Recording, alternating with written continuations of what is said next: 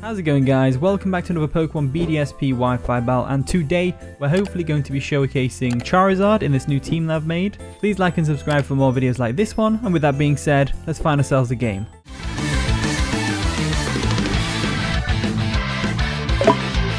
And here it is, my masterpiece team with the Granbull, the Charizard, Latias, Tyranitar, Mamoswine and Breloom. My opponent's got a pretty cool looking team as well, to be fair. He's got a Huntail, a Honchkrow, Nidoking, Hariyama, Entei and a Purugly. Pretty cool looking team, to be fair. Looking at his team, I feel like Mamoswine's going to put in some major work in this game. Charizard might be alright, you know, not worrying about outspeeding certain things. You know, Air Slash for the Hariyama. Entei, you can probably switch into a Sacred Fire, stuff like that. Not only Mamoswine though, Tyranitar looks like it'll do some work as well. Completely walls the Honchkrow, and it walls the Entei as well, and the Purugly. So yeah, it walls about 3 of them, so I've got to keep them around. Speaking of which, I'm going to go ahead and anticipate a Purugly lead, so we can go for the fake out U-turn stuff. So with that being said, I think what I want to do is lead off with the old Tyranitar. Okay, and the battle begins. Gonna lead off with the Purugly, which is, oh, shiny. Oh, nice. I've never seen shiny Purugly. That's actually quite cute. I like the purpleness to it. As we lead off with the Tyranitar, because why not? I'm not really bothered about the fake out because it's literally barely even chip damage at this point of a Purugly, but it's whatever. So first of all, I want to get up Stealth Rocks. We're not going to get them up this turn because of the fake out, but you never know. They might actually just opt to go for U-turn, as that's exactly what they do, because they realised fake out would literally do 1 HP damage and it's not worth it.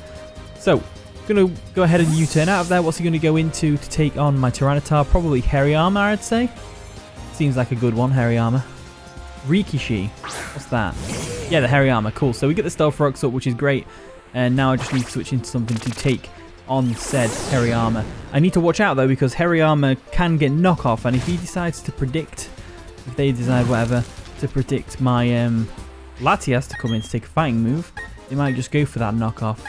I think my best play actually is Granbull, because not only do I get the Intimidate off, I'm also extremely bulky, and I'm a fairy type, so I resist both close combat and the knockoff, so not too worried about that in that sense. So we get the Intimidate off. Granbull's one of them Pokemons where it's like, I'm unsure whether I like the design, if that makes any sense. Really unsure. So he goes for the knockoff, knocks off my leftovers, so clearly was expecting the Latias to come in, but that is not the case, I'm afraid. And looking at his team, I'm actually probably pretty safe going for a Play Rough, because the only thing I can see him bringing in... Oh, should I go? Oh, no, wait. He's probably going to bring in Nidoking or Entei. So I should go for an Earthquake. That's exactly what I'm going to do. Going to withdraw. Hariyama. Cool. What we're going to go into? Nidoking. Okay, cool. That's even better. So this thing is definitely weak to ground. It's also less bulky than Entei is. So this Earthquake should do a lot of damage. Boom. Let's go. And it KOs the Nidoking on the switch in. What a play. What a play. Get the crit. Don't think the crit mattered because, believe it or not, Granbull has a base 120 attack. I'm not sure if I have max attack investment, but I definitely EV'd it so that he could take out certain things one shot with an Earthquake. He's going to switch into the Huntail. Huntail is another Pokemon. It's like a really cool Pokemon. I really like it, but I just can't for the life of me use it. But I am going to try and use it at some point. Right now, though, I'm anticipating a what do you call it? A Shell Smash. So I think the play here is to go for a Thunder Wave on the Shell Smash. I think that's what I should do. There's the Shell Smash. Nicely done. Now, obviously, it's a bit terrifying seeing this like that. We took out the Nidoking, so I need to mark that off so I don't get confused later. Right, so please tell me. Oh no, it didn't. It's fine. I thought we just missed the paralysis or something or had a lumber, but it's not. It's just a white herb. I was looking away so I can mark my Nidoking off. Completely, whatever. Anyway, we got the paralysis off on the Huntail, so it is now crippled. It'll still outspeed a lot of things. However, we'll still outspeed it with Latias because of the Choice Scarf. The only problem we've got now is, how do we switch in something here?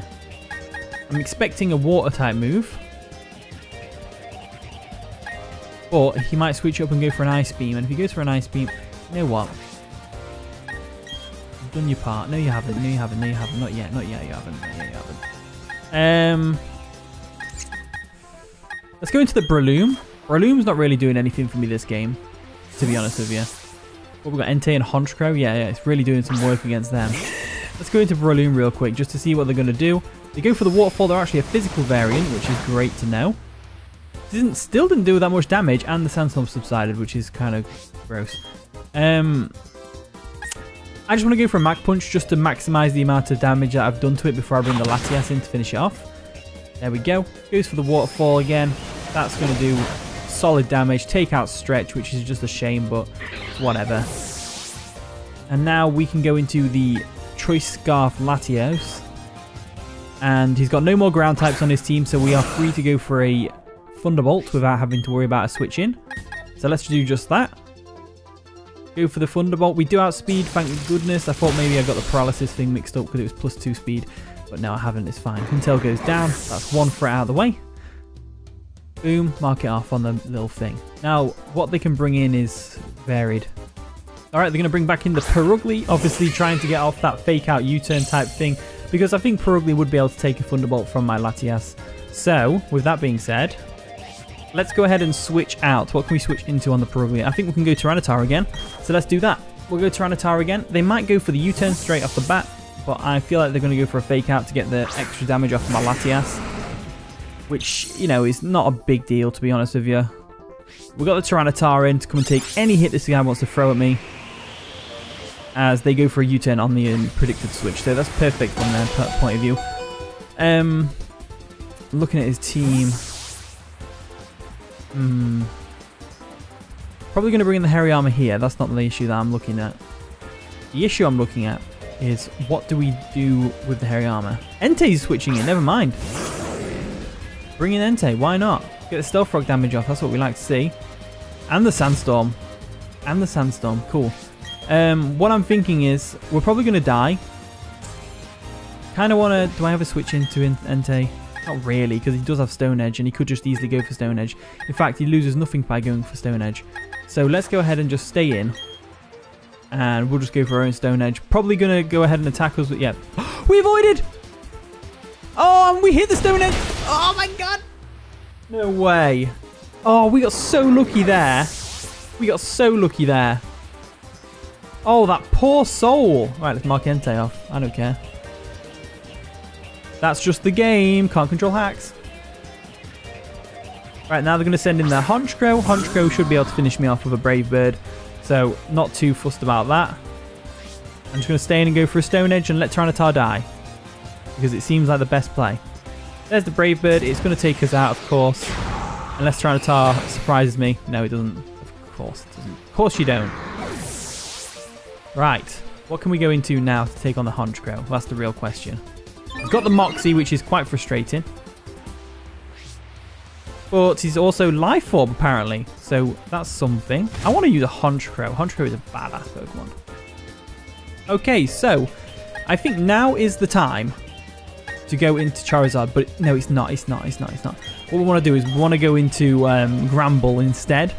Granbull has no switch-ins right now with the Play Rough. So, with that in mind, let's go for a Play Rough on this thing. They should outspeed and go for a Brave Bird. We might live thanks to the Intimidate. We don't live. That's annoying. But it's fine because we got the Intimidate off, which means we get to bring in the boy, the one and only, Charizard. Oh, but wait. Sucker Punch is a thing. I don't think the play is to bring in Charizard right now. I don't think it is. Because Thunder Wave is a thing. Sucker Punch is a thing. I think we're going to Mamoswine real quick. Because he's +2 attack. Sucker Punch is definitely going to one-shot Charizard. Especially when it's Life Orb as well. I think now we're just going to Ice Shard and take out this Honchkrow, to be honest with you. He outspeeds us, goes for the Sucker Punch. We live! Oh! If we didn't live there, we'd be so screwed. We'd be so screwed. Go for the Ice Shard, take out the Honchkrow. Oh dear. Luckily, I have got defensive EVs in this Mamoswine, I believe. I believe in a thing called love. Yeah, I've got defensive EVs so that I can live stuff from certain Pokemon. Mainly Aqua Jets from Azumarill and whatnot. Now this thing comes in. It's burned. Probably got Bullet Punch. So I'm going to just go for an Ice Shard just to get some chip damage off on it. Because the Bullet Punch is definitely going to KO us. If they even went for that. Lost all my health from the Ice Shard, so we get to see what move he's going to use anyway. There's the Bullet Punch. And now, looking at the rest of his team, Purugly and this thing, we should be able to just go into Charizard. Dravora, the Charizard. Nice and shiny. Right, let's go for a Air Slash real quick on the Hariyama. We do outspeed, of course, because we're Charizard. Base 100 speed's great. And we're able to take out the Hariyama, which is perfect. So Hariyama goes down. And now all that they've got left on the team is that big fat cat. Big Garfield looking. Not Garfield looking. Doesn't look anything like Garfield. But if its shiny was orange, it would look like Garfield. I think they should have done an orange shiny, personally. Okay, so personally, I think all I need to do is go for an Air Slash. Should be able to take him out. But at the same time, what does Purugly get? What does Purugly get? Let's have a look. Purugly. Thick fat.